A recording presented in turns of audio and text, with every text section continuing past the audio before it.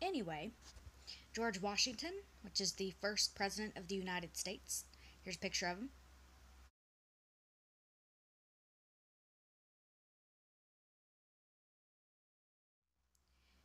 Uh, as the first president of the United States, George Washington, 1789 to 1797, is recognized by Americans as the father of his country. Earliest known image in which Washington is identified as such is on the cover of circa 1778 Pennsylvania German Almanac, Lancaster, Gedruck Bay, Francis Bailey. This identifies Washington as Landus Vater, father of the land. His career, Washington was part of the economic and cultural elite of the slave owning planters of Virginia. As a youth, he was trained as a surveyor and helped survey the Shenandoah Valley in Virginia. French and Indian War, Washington was commissioned in 1754 as a colonel in the Virginia militia and served with Edward Braddock of the British Army during the French and Indian War. During the Battle of the Forks of Monongahela or something like that, he had 3 horses shot out from under him. He showed his coolness under fire in organizing the retreat of the debacle. Yeah, sorry.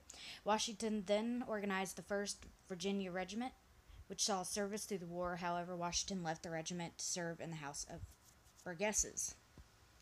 Between wars, following his military service in 1757, he married Martha Dandridge Custis, the wealthy widow of Daniel Parke Custis. The newlywed couple moved to his estate Mount Vernon, where he took up the life of a genteel farmer.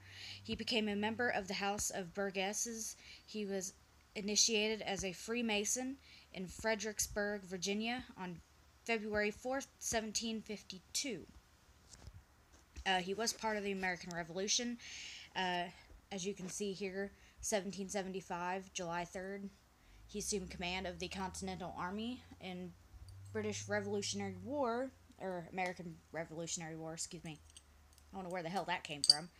After successfully driving the British out of Boston, Washington lost the Battle of Long Island in 1776 and retreated to Valley Forge outside of British held Philadelphia, where the American forces recovered. On December 25th, 1776, Washington led the American forces crossing the Delaware to attack Hessian forces in Trenton, New Jersey. The successful attack built morale among the pro-independence colonists. Washington retained an army and being throughout the Revolution, keeping British forces tied down in the center of the country, while General Gates and Benedict Arnold won the Battle of Saratoga in 1777. This victory led to French recognition of the United States. In 1781, Washington, commanding both American and French forces, besieged General Cornwallis at Battle of Yorktown in Virginia. Um, the British surrenderer, excuse me, surrender, yeah, whatever. There was the effective end of British attempts to quell the revolution in 1783 by means of the Treaty of Paris. Great Britain recognized American independence. After the war, he presided over the American Constitutional Convention in 1787. He was elected president in 1788 and 1792. Washington remains the only president unanimously elected by the Electoral College. Citizen Genet. In 1793, the revolutionary government of France sent diplomat Citizen Genet, who attempted to turn popular sentiment towards American involvement in the war against Great Britain. Genet also was authorized to issue letters of marque and reprisal to American ships to have authority to any French consul to serve as a prize court. Genet's activities forced Washington to ask the French government for his recall. The Whiskey Rebellion. This is going to take forever, guys. Sorry. In 1791, the federal government imposed an excise tax on whiskey. This tax was highly unpopular on American frontier, and in July 1794, in Allegheny County, Pennsylvania, a federal marshal was attacked by a mob, and a regional inspector's house was burned. On August 7, 1794, Washington called out the militias of several states and led a force of 13,000, I think, to suppress the unrest. Okay, personal information. He lived on Mount Vernon, which is located in Washington, D.C. Admirers of Washington circulated an apocryphal, I can't say that word, story about his honesty as a child. In the story, he wanted to try out a new axe and chop down his father's cherry tree. When questioned by his father, he gave the famous non-quotation, "I cannot tell a lie. It was I who chopped down the cherry tree." The story first appeared after Washington's death in a naive, inspirational children's book of Parson Mason Weems, who has been rector of the Mount Vernon parish.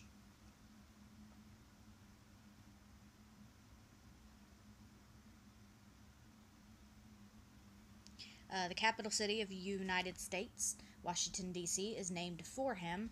The District of Columbia was created by an act of Congress in 1790, and Washington was deeply involved in its creation, including the sitting of the White House. At this time, the future site of the Capitol was a swamp, and Washington remained largely marshland well until the 19th century. The Capitol was placed in the south rather than in the major towns of the north as a compromise during the writing of the United States Constitution in order to get Southern votes for important compromises.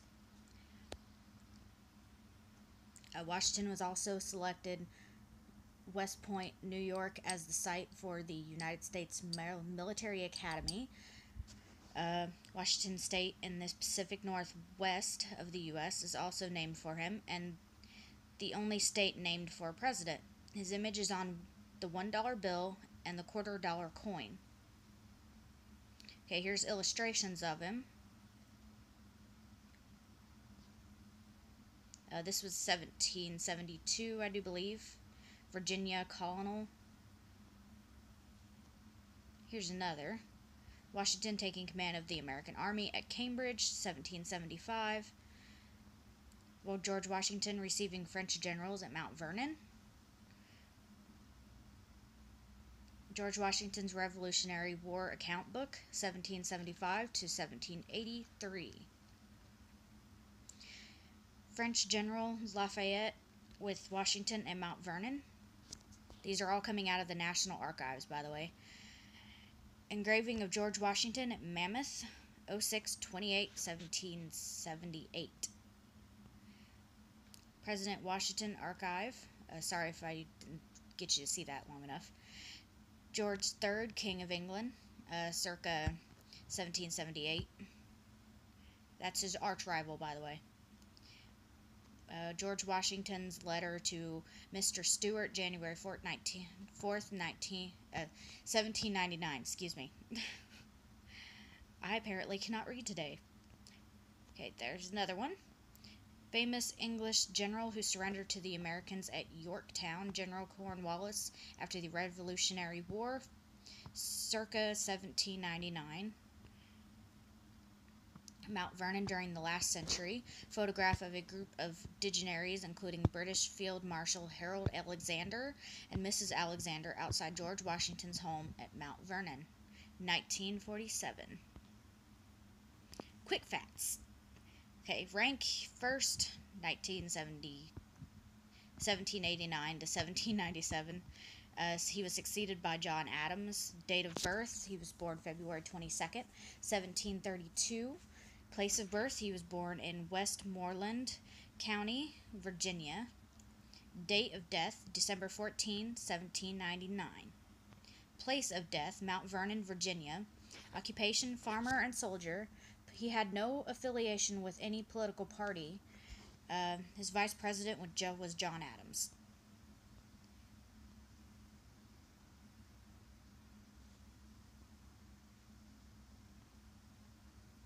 Okay, so there you have it.